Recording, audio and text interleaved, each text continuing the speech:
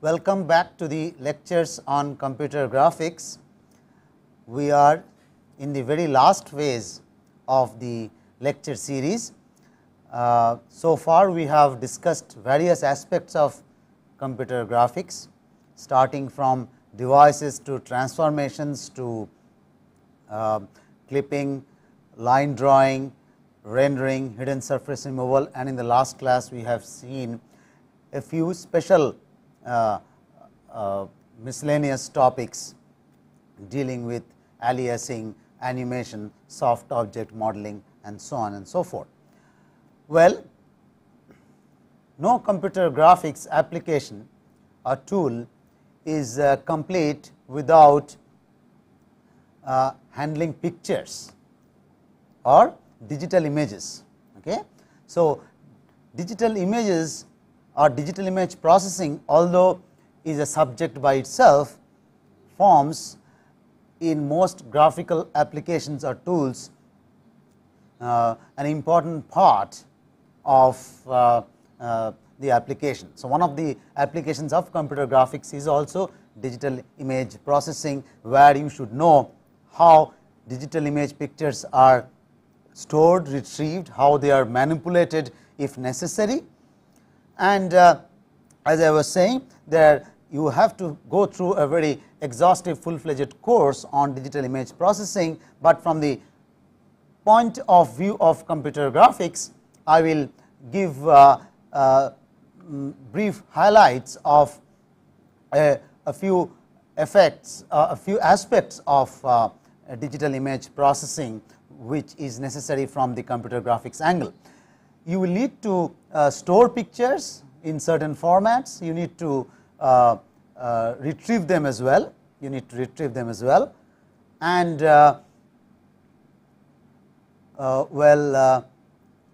you also need to manipulate them. You need to alter certain pictures. Of course, you know to probably rotate pictures in 2D, but we will talk about scenarios where the image is of degraded quality, and you will see how in the time to come how to enhance the pictures, how to remove noise from the pictures. The image could be noisy due to various effects, due to sampling itself or due to the electronic circuitries which create noise in the picture. There could be noise coming out when the image is transmitted over the net. So, we will see topics about image enhancement also. Okay. But first come first serve, we will see how the digital image is stored in a computer. Of course, there are various ways by which or formats, various file formats based on which a digital image is stored, and we will only discuss, we will be probably able to discuss only one of them in some details, and I will probably name a few other formats which do exist. Of course, there are numerous proprietary digital image formats based on which the picture or a digital image is stored in a computer. But we will talk about a compression standard which is very commonly used in different websites, web pages, the sites which host digital image galleries. It will typically store image in a certain format which is easy to transmit without much of loss of information. Without much of degradation and quality, you need to store a picture in a as small amount of disk space as possible, not only to save storage space, but also you should need less time to transmit over the internet. These days we have website which not only hosts different type of graphical pages and contents, but also pictures and movies, of course. But if you take just pictures by itself, there are a whole lot of image galleries and other websites which store pictures, okay, which you can retrieve. But when you need to retrieve the picture, the content of the graphics page takes a long time. When you need to download a digital picture, if it is very large in size, the amount of time required to transmit it over the net could be very large. So, you need to compress it and store it. So, we will talk about the digital image compression format called the JPEG, and these are the two aspects which we will discuss today about digital image processing. One is about compression, and the second part will be on image enhancement, which we talked about trying to remove the noise in the picture and improve the quality of a picture. So, before going into JPEG, let us also look at the different digital image file formats. I was just mentioning a little while earlier that there are various types of file formats which are used to store digital pictures. Okay. So, just to name a few of the most commonly used or popular image file formats which are used by most graphical systems or even image processing toolkits or web pages or websites which host pictures are the following. Let us see a few of them. Here we see a list of a few commonly used and popular digital image file formats. Well, the first of this is the JPEG format, which we will discuss in detail today.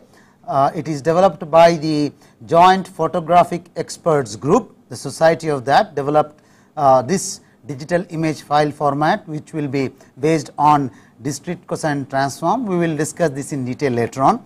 Then of course, the same group came up with a JPEG 2000, which is based on discrete wavelet transform. Among the other popular file formats are the BMP, which is known as the bitmap file format.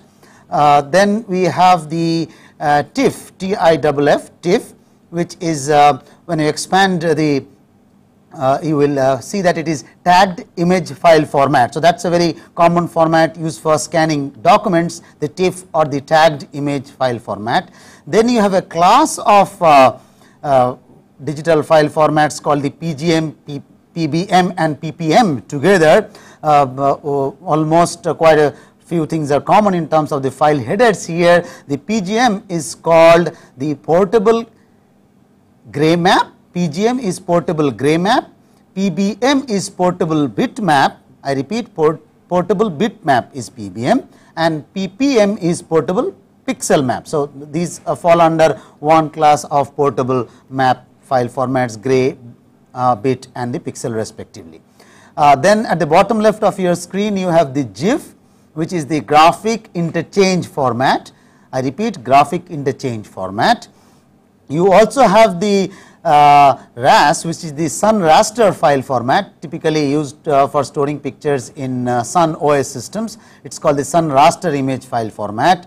Then you have the RAW file format, which is could be used in any system. In fact, it is a file of the digital image which does not contain any overhead in terms of the pixel resolution, the number of bytes per pixel and the format, etc. So, RAW will not contain any information about the format of the file. It is a format free. Typically, you may have 1 byte per pixel for monochrome or 3 bytes per pixel for color. Then of course, you again have the SGI. The SGI format for storing graphic images in SGI, which it is in SGI Silicon Graphics proprietary format, like we had the RAS, which was a Sun raster proprietary format. SGI is the SGI proprietary format. Then you have here XBM. Well, XBM is a monochrome bitmap format, in which the data is stored in a C language data array. So, it is almost similar like a RAW, where the data is stored as a C language data array, monochrome bitmap. The CDR is again a proprietary format of CorelDRAW. When you use the CorelDRAW software for drawing images and pictures, you basically save it in CorelDRAW format, basically vectored format for storing pictures, drawings, whatever you have. And then the last of this, which you see on the right bottom of your screen, is the PNG format or the portable network graphics format. PNG is portable network graphics format. So, these are a few examples of the commonly used popular digital file formats. So, let us go back and look at JPEG compression, which we will discuss. We will discuss about the JPEG file format which is used, because that is probably one of the most commonly used. And why it is probably most commonly used is that it can store pictures in a compressed format, and when you have a huge database of image galleries to store, and disk space becomes a criteria for you to store a large database of image galleries, let us say, then a compression standard using a mechanism to compress the image data and store it will be very useful and handy, because you will require less space to store each image file, and you can store more images or more image files within a certain disk space, limited amount of disk space, although whatever large it may be. If each individual image files take some or require some small amount of disk space than the raw image format, where the each pixel requires 1 or 3 bytes to store. Okay. So, let us look into the image compression standard called the JPEG. We will see the expansion of the word JPEG very soon. So, we will discuss today the image compression standard JPEG or JPEG as it is popularly known as. Okay. Before going into JPEG format, we will understand what is image compression. The basic requirement of image compression is to reduce the amount of data required to represent a digital image. So, we talked about this, that the amount of storage space in your secondary storage or even primary, secondary storage mostly to store the image formats, if that can be minimized somehow, then you can accommodate more number of image files within a certain limited disk space. So, the basic purpose of image compression is to reduce the amount of data required to represent a digital image. How to reduce? Well, we will see soon that an image has a lot of redundant data. So, we will try to remove the redundancy in the data or remove the redundant data and store it in a compressed format. And the question comes, where is the redundancy and why at all do we have redundancy in the image format? Well, that is a big question. We will answer that with a few points in the next slide, that where is this redundancy, that is the extra data which you do not need to probably store to display the image properly in some form without much of degradation in quality. If there is a redundancy, that means some extra amount of bits or bytes are used to represent each individual pixels or a group of pixels. Let us say, can we throw off a few bytes, can we throw off a few bits per pixel or for a group of pixels, and that means the entire image for that matter, and then use less amount of storage space to store the data. So, where is the redundancy? Well, the first type of redundancies which exist is the coding redundancy. Well, this concept is typically similar to data compression. Okay. Those who have background in data compression can easily follow that, otherwise I believe that you have to read up concepts of at least the Huffman tree or the Huffman coding format to understand what is data compression. A very typical question which could be asked to you or by any image processing expert is that what is the difference between a data compression and an image compression. Okay. Further, of course, there is another question between data processing and image processing, but that is not a question which should be attended in this lecture, but at least since we are discussing compression as a part of computer graphics here, we will see that whatever concepts of data compression are applicable for any data. When you talk of any data, I am talking of bytes of records of student roll numbers, CGPAs, addresses, okay, data in the form of text files, okay, data in the form of executable files, various other types of files, object files, Adobe PDF files. You need a set certain number of bytes to store any type of file, and there is redundancy in any sort of that data, and you can use a zip tool, any sort of a zip tool to compress the data, and that is done based on the concept of data compression or data redundancy. So, similar concept is also of course definitely applicable in the case of a digital image, where you have a coding redundancy, as you can see here, where we will say that the gray levels of the image uses more code symbols than what is really needed or what is actually needed to represent it. That means, the pixels of an image sometimes use more number of bits than what is actually necessary. Well, if you say each pixel, if you remember the display devices and the video RAM which we discussed, the refresh buffer, we were talking of 3 bits, 8 bits or even 24 bits to represent a pixel. 8 bits for a gray level, 16 bits also possible, or 24 bits for a full color. The question is, do you need all those bits to represent a full image? Well, the question is not, because if you take individual bytes out of those pixels, it will be a combination of zeros and ones. There will be few zeros and few ones depending upon the gray level value or the color value. And you can probably throw off a few of those very efficiently, of course, cannot throw them in a very random manner, okay, and use the non-redundant bits or bytes to store that information, and that is done precisely the same way as is done in any coding concept. Okay. You should be able to get this concept of Hoffman coding based on any data compression course, or even under algorithms course where Hoffman tree construction is explained. Okay. So, I will leave that as an exercise that you assume for the time being that you know Hoffman coding, or you will go back and study it, okay, because that is an integrated part of JPEG compression as well. So, data compression is done by that particular concept of coding redundancy.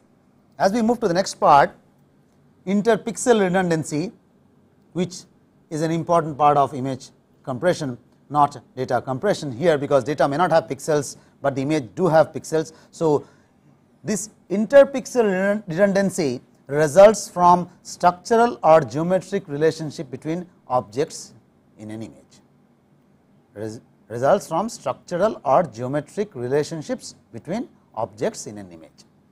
That means, if you look at a set of pixels, neighborhood pixels in an image, let us say if you are looking at this picture towards me and you take a set of pixels around this particular corner, let us say, which could be bright, and then you can have grayer shade here. Okay, let us say if you are looking into a set of pixels through this particular region, okay, you can take a small rectangular strip, the pixels have the same value.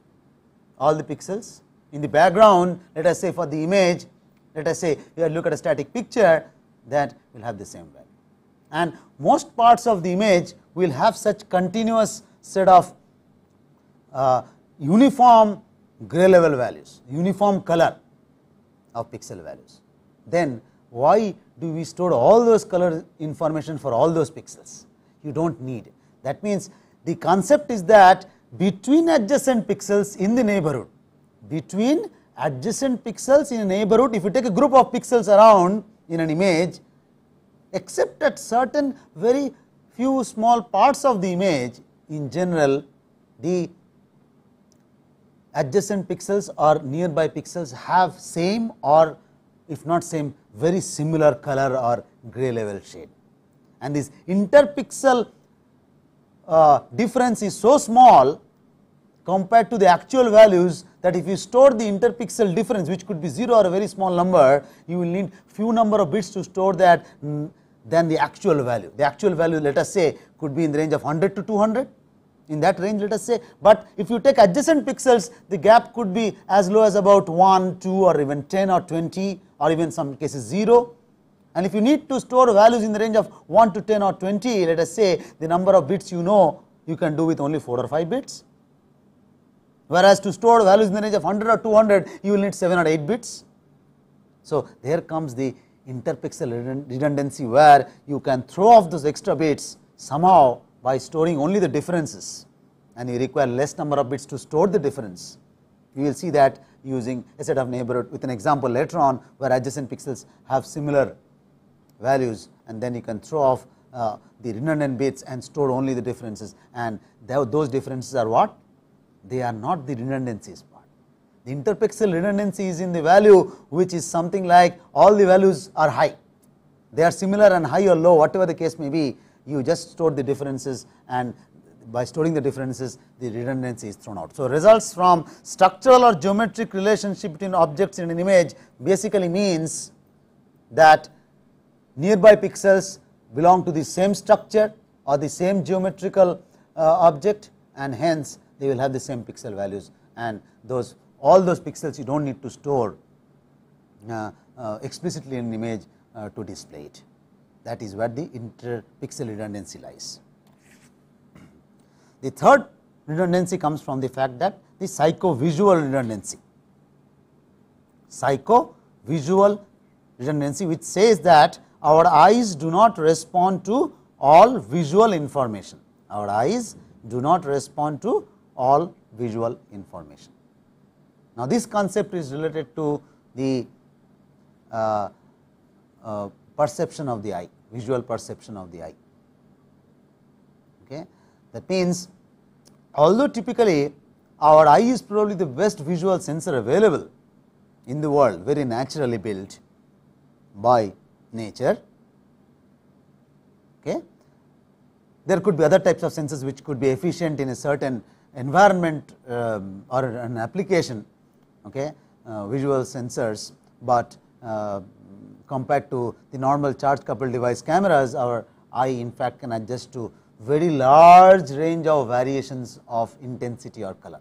That means, with our eye we can see almost in a very dark room, to a moderate dark, to a moderately bright, to a very brightly illuminated room, or in an outdoor environment where we have bright sunshine. In a bright sunny day to a gloomy day, our eye more or less reacts or works in a similar manner. Why?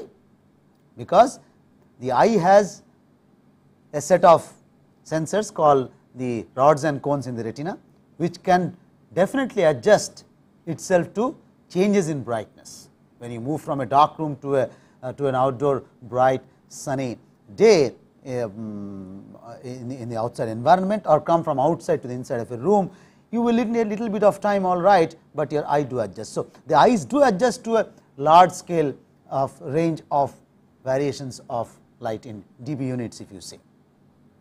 Okay. Illumination variations it can adjust, but on the other hand it has one more drawback.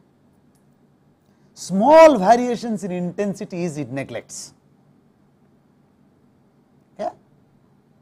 Perceptual psychologists or biologists or neurologists will be able to tell us that small variations the eye is not very sensitive. That means, you change the illumination a little bit in the room by artificial mechanisms, switching on, switching off one light, more than that changing the illumination by controlling the voltage of the lamps which are illuminating the room, the eye does not respond to small, very small variations. Well, if this variation is significant it does, but in otherwise it cannot. In fact, when you are seeing a picture and if there are small variations in gray levels of pixels, the eye integrates, the eye sees an integral effect of that and almost throws off those small variations. Sometimes it is not able to see, even if it sees, of course the brain will also discard it.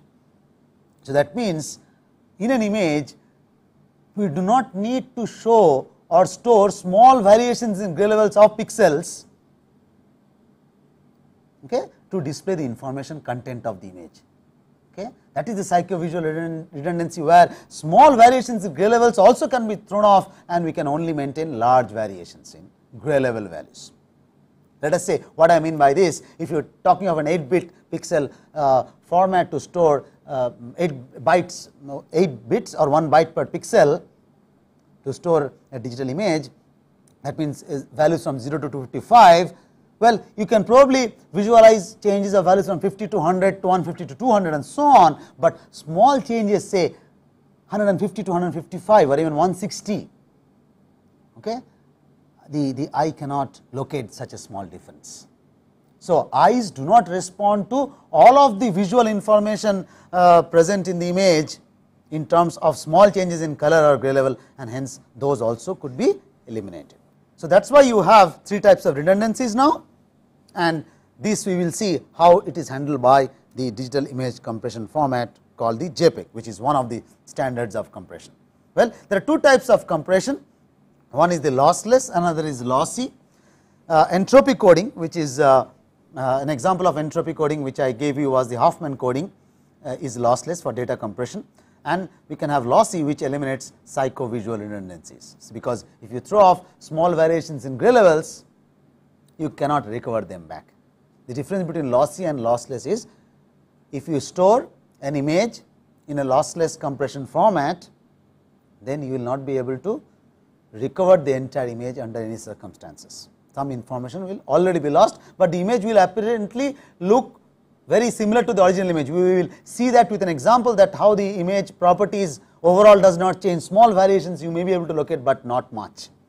But in the case of lossless, compression, lossless compression, you will be able to recover the whole image. In the case of lossy compression, you will not be able to recover the entire image. So, these are the two types of compressions which are available, and there are three types of lossy compression: transform coding, vector quantization, fractal coding. And we will see that our concept of JPEG compression deals with transform coding mostly, and we also have a little bit of quantization step available. Okay. So, that is the expansion of JPEG. JPEG or JPEG as it is called, it is a Joint Photographic Experts Group, that is the name, which developed the standard for compression of an image, and basically it performs transform coding. That means, it transforms to an image to a frequency domain. Okay. Now, those who have some idea about signal processing or image processing a little bit will be able to follow what I mean by transforming an image or pixel data to a frequency domain. Those who have not can just go through the equations and then later on go back and look into a book on signal or image processing and look into concepts such as Fourier transform or discrete cosine transform, discrete Fourier transform or discrete cosine transform, which is typically used for transform coding in JPEG compression. I will show you the equation and try to describe within the limited time available to me what does it mean, but you have to go back and look into concepts of discrete Fourier transform or discrete cosine transform to have a good idea. Okay, so, let us look at the flow chart of JPEG compression. The flow chart of JPEG compression says that you have an input image here, which will be transformed by discrete cosine transform. So, that is the transform coding, and then it will be quantized. So, we do have a quantization table which will do that for you, and then of course, it passes through an entropy coding, which I will not have much time to discuss, but I will say that this is basically based on Hoffman coding, and then of course, that gives you the compressed image. So, this entropy coding does the lossless data compression, and the transform coding does the psychovisual and interpixel redundancies are thrown off in the transform and the quantization steps, and the entropy coding is lossless, where it does the typical data compression. So, there are basically broadly about 3 steps in the JPEG compression: transform, quantize and entropy coding. Let us look at the transform. Okay, that is a JPEG encoder, where an image is passed through a FDCT. That FDCT means forward discrete cosine transform. I repeat, forward discrete cosine transform. So, a source image is split up into 8 cross 8 blocks. Okay, so, it is divided into sub images or windows. Okay, each sub image or window is of size 8 cross 8. That means, let us say if you have an image 80 cross 80, if you have an image of size say 80 cross 80, then how many blocks will you have? If each block is size 8 by 8, you will have 100 blocks. How? Well, we have 10 rows and 10 columns of blocks. So, an array of blocks each, and that array of blocks will have 10 rows and 10 columns, because 80 by 8, so 10. If the image size is 256 cross 256, if the image size is 256 by 256, can you guess what will be the array of blocks? How many rows and columns you will have of the array of blocks? Very simple, 256 by 8. So, you will have 32 cross 32 array of blocks. So, each of these blocks after the source image is split into 8 cross 8 blocks. Each of these blocks separately pass through a forward discrete cosine transform. We will see the equation here. Then it passes through the quantizer, and of course, entropy encoded and get the compressed image. As I was saying, FDCT is a forward discrete cosine transform. Let us look forward. JPEG decoder. We had the encoder which produced you the compressed image from the source image or input image. That was the job of the encoder, which will give you the compressed image much less in size and compact compared to the number of bytes required to store the original source image or input image. Compressed image requires less size. What is the job of the decoder? Just the reverse. Take the compressed image and then reconstruct back the original or input image. So, that is what the decoder does here. It takes a compressed image, as you can see here, takes the compressed image. There is entropy decoder, as we had an entropy encoder. This is the reverse task of the Hoffman encoder. We have a Hoffman decoder here, dequantizer. Instead of a FDCT which you had for an encoder, the decoder will have a inverse discrete cosine transform. IDCT is inverse discrete cosine transform, and this is done for each block. It is done for each block separately, and the blocks will be stacked up in an array, and that is what helps you to provide the reconstructed image. So, the role of the encoder is just the reverse of the decoder, or the job of the decoder is the reverse of the encoder step. Okay. So, let us get into the concept of what happens in the transform coding in frequency domain. So, if you look back, the JPEG discrete cosine transform based image compression, we know that the image is broken into 8 cross 8 blocks, and then pixels are level shifted by 2 to the power n minus 1. So, if there are small n number of bits to store, the pixel values or represent the pixel value, then the maximum number of the value will be 2 to the power n minus 1 will be the maximum level value, or 2 to the power n values will be available. So, half of that 2 to the power n minus 1 is the. So, if n is 8, so it will be divided by 2 to the power 7, that is 2 to the power 8 minus 1, 2 to the power 7, which is 128. So, it will be shifted by 128, 256 by 2. So, pixels are level shifted by 2 to the power n minus 1, and then DCT transform is computed in each block. We will see the equation now, and then the DCT coefficients which are obtained by the DCT transform are then quantized, and then they are entropy encoded by the Hoffman tree, and that part is lossless. The lossy part comes here in the terms of the DCT transform and the quantized coefficients. Okay. This is an example of what is discrete cosine transform. Well, those who are familiar with discrete Fourier transform will understand that this expression looks very similar to that. Fxy is an input two-dimensional array or a function. TuV are the transform coefficients. U and V represents the variables for the frequency. In analog case, the integral becomes a sigma. In a discrete case, 0 to n minus 1 the size. Here n is 8, so it will run from 0 to 7, both x and y, and GXUV is basically the basis. In the Fourier transform, it is an exponential imaginary part, and in the case of discrete cosine transform, the expression of GXY UV is given by this particular expression. Product of two cosines, one along u, one along v, okay, and alpha u and alpha v are the normalized coefficients as given here. So, that is all. You can just note down this expression here, and these are just the normalized normalizing factors. Inverse cosine transform will also have a similar expression, only you will have a negative sign. Okay.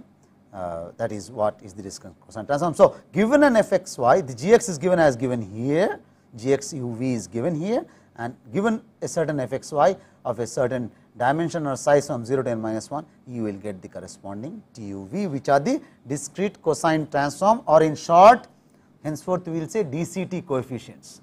That is what is typically used. Generally, DCT coefficients, discrete cosine transform coefficients, TuV. Okay, these are the basis patterns. If you look at 8 different bases, you can see there are horizontal columns of 8 and horizontal rows of 8 bases and vertical columns of 8 blocks, and each represents a certain GXUV. Okay. GXV is given by this expression here. This particular expression, with this, forget the alpha part, which is just the normalizing factor. The cosine, it is basically a cosine along vertical and horizontal and vertical directions given by x and y, and u and v are the frequencies along x and y respectively. So, as you can see here, if you move along a horizontal direction, you will see increasing frequencies of a cosine. This is like a sinusoidal curve represented in terms of, shown in terms of frequency, but you can see as you move to the right or from top to down, u increasing from left to right, v increasing from top to bottom, the frequency of the pattern is increasing. So, these are the DCT basis patterns, and any 8 cross 8 block of pixels which are obtained from the images can be represented, in fact are represented as a sum of these 64 basis patterns. So, you have 64 pixels for in a block which is represented as a sum of weights of these basis patterns. Fourier transform also does in terms of sinusoidal frequency, cosine and sine, e to the power j omega, this is in terms of the cosine function. Okay, that is the difference. So, that is what it is done here, and then output of the DCT is the set of weights for these basis patterns. These are what are called the DCT coefficients. The DCT coefficients are nothing but are the set of weights, are the set of weights obtained by discrete cosine transform, and multiply each basis pattern by its weight and add them together. If you do that, you will be able to get the original image block, from which image block, mind you, based on which you got the DCT coefficients. Okay. So, you got these DCT coefficients from the image block, but if you use this set of weights or DCT coefficients and multiply the basis pattern with these weights which you got, or the DCT coefficients which you got, multiply the basis pattern, you should get the original image block back. So, that is part of the reconstruction process, the inverse DCT, which we will see. That is, given DCT coefficients, given the basis pattern, if you go back to the equations, it means basically you are given TUV and the GXUV. GXUV is the functional basis and TUV are the DCT coefficients. Given those two, you can reconstruct fxy back also based on certain orthogonal relationship. We will skip over those mathematics with the time constraint in mind, because this is not a full fledged compression lecture on image compression, we are just giving highlights about how to compress the data. So, let us take an example of compression. So, let us look at a sample 8 cross 8 block. The image could be any size, but I have just taken an arbitrary 8 cross 8 block from the image, and these are the pixel values. As you can see here, the values range as high as from 154 down to a low value of about 52. I think that seems to be the lowest possible value, this seems to be the highest possible values. So, you can see yourself that you need 8 bits to store these pixel values. They are first level shifted by 2 to the power n minus 1. So, minus 128, subtract, add minus 128 or subtract 128 from the previous sample, which is this sample 8 cross 8 block, minus 1. So, let us take 52 minus 128, what will you get? Minus 76. Let us take another value, the maximum value 154 minus 128, what will you get? 26. So, this is how the level shifting is done. Each individual pixel are subtracted with the value 128, and on this what we do is we take the DCT coefficients. After transform, we get this set of coefficients. As you can see here, this is called the DC coefficient. That means it resembles some sort of an average energy of the 8 cross 8 block, and you can see these coefficients are those weights, and as you move towards the right or down and more diagonally across, you will see that you find lesser and lesser weight values. Okay. So, that is the interesting step. If you look back again, I mentioned here this is the DC coefficient here, and move to the right, move to the bottom or move diagonally across the 8 cross 8, you will find that the numerical value of the DCT coefficients keep going down. That means, most of the information is in here. Actually, if you suppress some of these values, you are not losing much of information in the image, because that is where we will say the redundancies in the interpixel or psychovisual part lies in the high frequency contents. They are important in some cases, but if you are not interested in the actual values of the pixels for certain applications, for certain image processing applications, you will need the exact pixel values in which you may not be able to throw the redundancies, but in terms of simple viewing, transmission, fast transmission and viewing, when you can afford to lose data or have lossy representation or lossy storage, you do not require lossless. That is what I mean. Then you can throw off this redundant information not required before the coding starts in terms of the Huffman coding or entropy coding. The interpixel redundancies, the psychovisual redundancies, information that can be thrown out of the image, and that is done by, we will see how, by if you look at this coefficient, these small coefficient values contribute to less to the overall information of the image. The DC coefficient and all values nearby around here are what the important information is. The information here is very negligible, and of course, you can see already some of the coefficients have started to become 0. Okay. So, how do you do this? You use a quantization table, which is also suggested by JPEG, and you say that you divide those you basically divide the DC coefficients by the quantization table. Let us go back. This was the DCT coefficients. So, pixel by pixel here, we should not use the word pixel, the coefficients, each array, say if this is Aij index, arbitrary index, if you take Aij say 4 3 or 3 4, this particular DCT coefficient will be divided by the corresponding value in the quantization table. Okay. So, they take this mask of the quantization table, put it on top of these DCT coefficients and divide, and you will get a resultant information like this. The quantized coefficients which you will have these values, and it is scanned in what is called, this is an important step in JPEG compression, these are scanned in what is called as a zigzag pattern. You do a zigzag scan. If you start from this and try to move in this fashion as pointed out by this blue arrow here, then you will find you will get a zigzag scan order in which the coefficients automatically will be sorted in more or less descending order. Let us look at the zigzag scan order. You see that the first value will be minus 26, minus 3, 1, minus 3, minus 2, minus 6, then 2, minus 4, 1, minus 4, 1, 1, 5 and so on. So, let us look at the first few values 26, minus 3, 1, minus 3, minus 2, minus 6. So, first value will be minus 26. Look at the zigzag scan output, as I said earlier, minus 26, 3 and 1, minus 26, minus 3, there should be a minus here, okay. Minus 26, minus 3, 1, minus 3 again, minus 2, minus 6, 2, okay, minus 4, 1, minus 4 and so on, okay. So, this should be minus 3 and there should be a minus 3 here, okay. So, that is the scan order, and of course, you do not need to go all the way around up to all the 64 values to 0, because you see all the values are already 0 here. How come all these values are 0? Because the quantization table which had the values to be divided, okay, the values in the DCT coefficients are divided by the quantization table. They are adjusted in such a manner that unless a significant DCT coefficient of a higher frequency is prominently available, that value will automatically become 0. Okay. So, you do not need to store all these 0 values. In fact, you see that the last non-zero value is stored here minus 1, and then you can put end of buffer. So, that means that beyond this all the values here will be 0, EOB all the values here will be 0. Okay. So, you can see that the sequence is already sorted from about 8 cross 8 64 values, you will probably have about 20-25 values, at the most 30 values, let us say.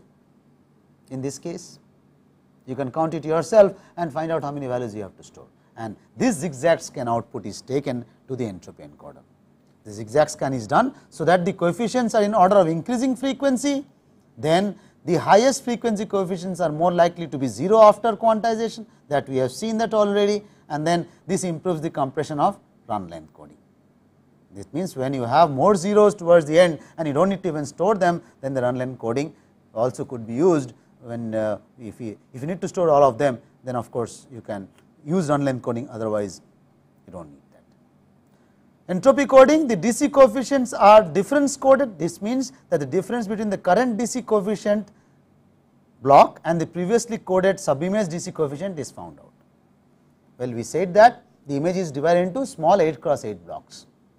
So, you do not need to store the first DC coefficient quantized value itself. You can look at the difference between the first DC coefficient or DC coefficient of the first block and the DC coefficient of the second block and the DC coefficient of the third block and so on, and there also you provide interpixel redundancy. That means you throw off the actual value and store only the difference. That means if you have the first value and the difference thereon, then you can reconstruct the actual values also. So, the DC coefficients are difference coded. That means that the, again I repeat, difference between the current DC coefficient and the previously coded subimage DC coefficient is found out, and then Hoffman coded by referring the DC code table. You can use a Hoffman coding can be used here, okay, which is the entropy coding. The non-zero AC coefficients,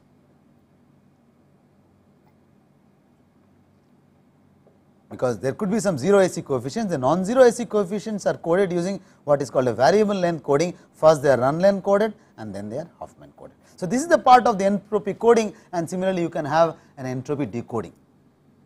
In order to, with the time limitations available, I may not be able to cover great details about this, but you will be able to learn yourself if you do a course on coding theory, data compression itself, or based on simple data structures and algorithms where Hoffman tree is covered, where Hoffman coding and decoding also will be covered. So, assuming that you know, or you will come to know about the entropy coding, if you have done entropy coded a certain sequence, in this case this sequence is DC quantized zigzag sequence.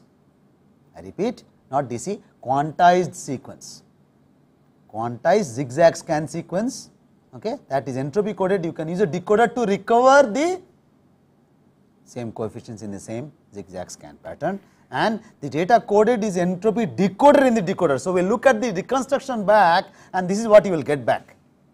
This is an example of what you will get back. As you can see, there are probably more zeros than what we saw. The first value was still minus 26, okay, minus 3, 1 and so on, but there are a lot more zeros because that has come due to the coding and the decoding part. Okay. Some values have been thrown off already, and then they are multiplied by the same quantization table. This is the quantization table which you use to quantize the original DC coefficient. So, you must multiply it back, okay, to give the denormalized coefficients. Of course, we must keep in mind that the DC coefficient, you might have to take the difference from the previous block to add to this to get the DC coefficient back, but if this is the first block, then of course, you have to get the actual one. Otherwise, for each successive blocks, you only store the difference, and the difference is coded. So, you take the difference and look into the previous DC coefficient and then add it. That is what you need to do for successive blocks. So, you get the denormalized coefficients either first block or any block, and this is the, you can see here that lots of zeros. This was not present earlier. We had some zeros, but not so many in the coefficients, DC coefficients derived after from the 8 cross 8 block of pixels. It went through quantization step, it went through entropy coding. That part was of course lossless and length, and of course, there we threw off only the zero coefficients. We were not coding anyway, non-zero AC coefficients were encoded, and that process of quantization has thrown off certain redundant information, and that is like chopping off high frequency or small variations in the image.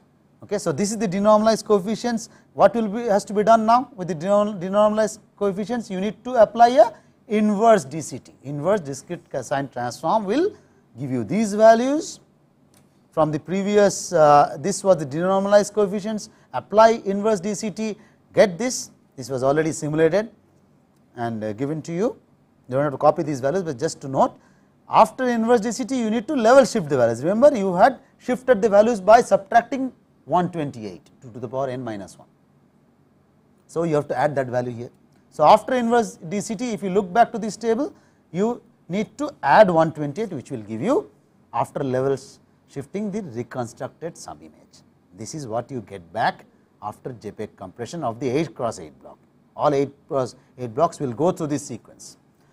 Now, if you remember the values, I will show them to you just now in the next slide, that the values have changed. This is what we get after encoding and decoding. That is why I will say it is the reconstructed subimage of 8 cross 8. The original values of the image were something like this. These were the original subimage. Let us look at a few values. First row 52, 55, 61. What have these values become? It has become 58, 64, 67. Okay. Let us look at the column 52, 63, 62, 63 has become, I am sorry, has become 58, 56, 60, 69. This is the result of coding and decoding from the starting point, which was 63, 62. Let us look at the maximum value 154. What has this value become now after reconstruction? You see, it is still the largest one, but it is 149. So, that means at each point there is an error which has crept in. Now, strictly it is not an error, because that is what we want to do. We wanted to throw some redundant information and store only those information which is essential, and that is what it is. Okay. And so, each pixel will have certain variations, but it does not cause much in terms of when you look at the picture. We will see with an example with a picture also, but let us look at the difference. Let us look at the difference between the original and reconstructed subimage pixel wise.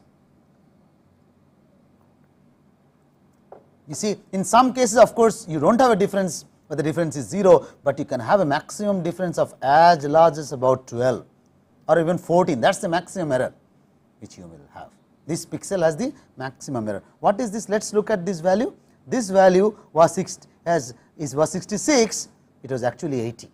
We got reconstructed value 80, the original value was 66. That is why you got a maximum error of 14. Now, if you followed this pixel by pixel 8 cross 64 values we have subtracted, and this is the error which we have got. Okay. So, let us look at the image. This is done into an overall image. What happens? Does the image look really bad if we have these errors after reconstructing back?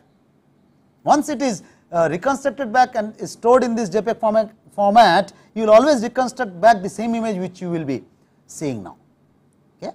That is what because once the redundant information is thrown out, there will not be any further loss unless you force some more redundant information to be thrown out, because in JPEG 2000 and in JPEG you can actually select the quality of the picture, and highest quality will leave largest space and lesser quality will require lesser space.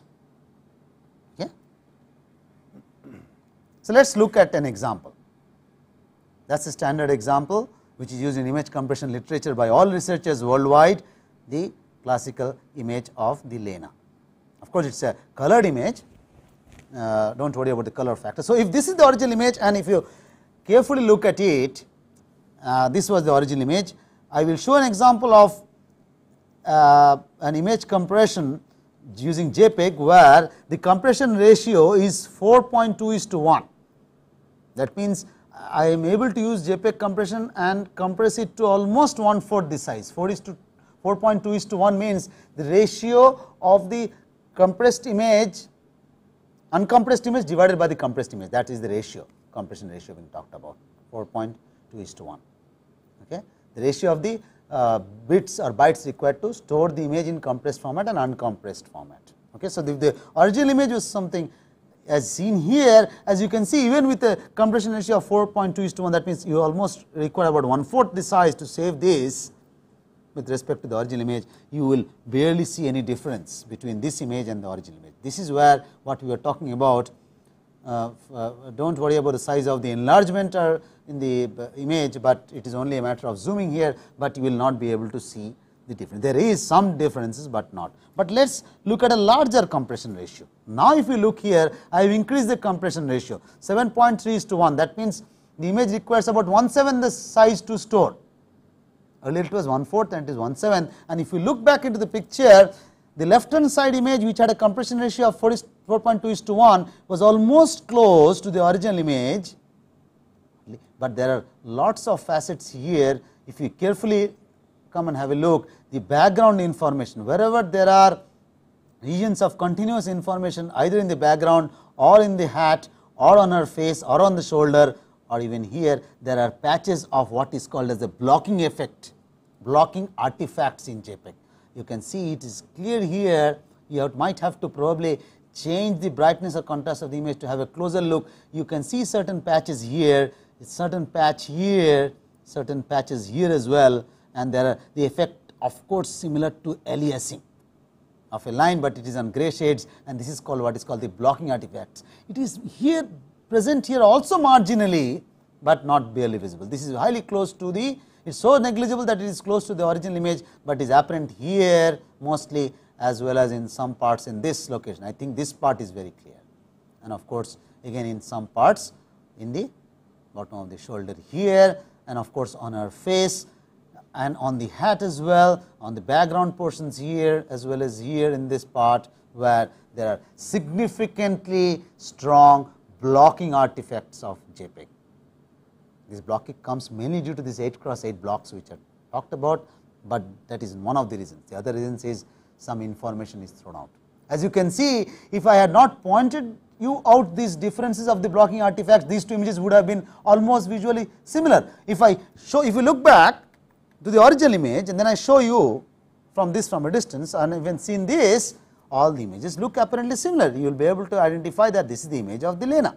So, in terms of psychovisual redundancies thrown out, the right hand side image requires 1/7 or lesser space than the original image. Hence, it is better to save this image if you want to only show the image, not to do some processing which requires original gray level pixel values, which is very rarely required. So, that is the purpose of image compression. Let us look a couple of last examples here. This is also a part of the Lena image, and where the compression rate, there are various ways by which this compression is matrices which are used to define compression. The previous one which we used in the previous was a compression ratio, then we have the compression rate and the PSNR, peak signal to noise ratio. Okay, these are signal processing terms. How many bits are required per pixel? That means, in this case I require half bit per pixel with respect to 1 bit per pixel here. That means, this requires half the storage space of this, and you can see some small artifacts coming out in the reconstructed image, not much visible, but this requires half the storage space. PSNR is about 31 dB. Look at this, I increase the compression 0.22 bits per pixel. Original image here, part of the Mandrel image, which is also very commonly used. These images are very popular because they have areas which have both textured and flat regions. So, that is why they are used. You can see the very strong blocking effect here, all around almost. Everywhere you can see the blocking effect, which is not available here, it is very smooth. Probably you have to come close to the screen to have a look at it. You can see these regions, compare it with the blocking artifacts here, you can see effects of blocking here as well, which is very smooth here. Okay. Some blocking effects here as well as here. Okay. All over the blocking artifacts is so, because the compression ratio is so large, 1:36, 0.22 bits per pixel, PSNR about 20 dB. So, that these are examples of JPEG image compression. In the time remaining, we will start the next section and then move on to the next lecture, while I have introduced the concept of the other part of digital image processing, which is also important from computer graphics people, is to manipulate image so that you can improve the quality, which is called digital image enhancement. So, if you look into this slide, we will introduce the concept of digital image enhancement and stop where we are talking of what is called a contrast stretching. So, this is a pixel based operation where the image intensity of the gray level R lying within the range 0 to 1 is mapped into a gray level S 0 to L according to a transformation function. So, R is the input gray level, S is the output, and you require a transformation function T. This process is mainly done or it is used to enhance the images, where you need to handle low contrast images occurring due to poor or non-uniform lighting conditions or due to non-linearity or small dynamic range of the imaging sensor.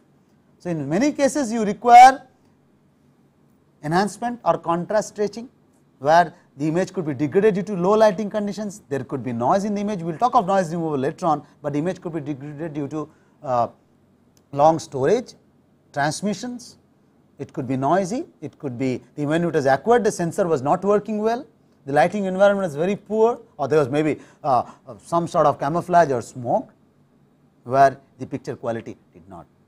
So, you need to probably do some stretching of the contrast, but we typically do these in TVs when you observe any show, entertainment or education, whatever the purpose. So, we will see here in the next class examples of contrast stretching and enhancement based on pixel values, but just to go back, a basic example, any enhancement based operation which does contrast stretching transforms a pixel value R of the original image to a new pixel value S lying between range of gray level values 0 to L, and this process is mainly done to handle low contrast images occurring due to poor or non-uniform lighting conditions or due to non-linearity or small dynamic range of the imaging sensor. So, these are the reasons why we need to enhance an image, improve the quality of the image, and that is done by various techniques. We will discuss in the time remaining to us a few mechanisms of how to handle the image quality, how to improve the quality of the image if it is degraded due to lighting conditions, sensor parameters, or even degraded due to noise. We will discuss this aspect in the next class when we meet. Thank you very much.